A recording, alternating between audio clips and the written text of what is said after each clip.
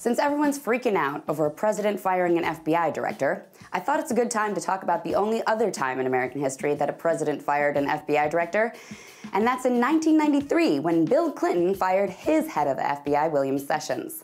Because if you think the story around Trump firing Comey is scandalous, then just listen to this. On July 19, 1993, Clinton fired FBI Director Sessions. Sessions had been made head of the FBI by Ronald Reagan back in 1987.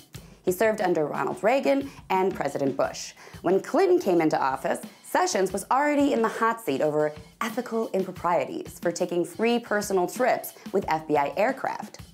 According to the New York Times, the Department of Justice report on Sessions was scandalous. So Clinton asked for Sessions' resignation. He refused, saying he wasn't guilty, so Clinton fired him.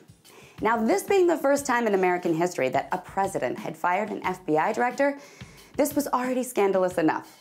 But it gets even more scandalous, because on July 20th, 1993, the very next day after Clinton fired his FBI director, Clinton's deputy White House counsel, Vince Foster, committed suicide. Foster was said to have suffered from anxiety and depression, and he was facing some heat from Congress of his own on what was scandalously known as Travelgate. So his suicide could be linked to the pressure on his own White House scandal, independent of the Sessions firing, or it could have just been due to too much pressure in general working in the White House under Clinton.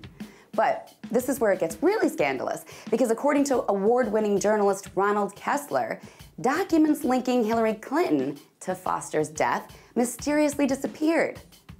Kessler reported that two FBI agents confirmed they issued reports linking Foster's suicide to a tirade of Hillary's, when she went off on him in front of a bunch of staffers.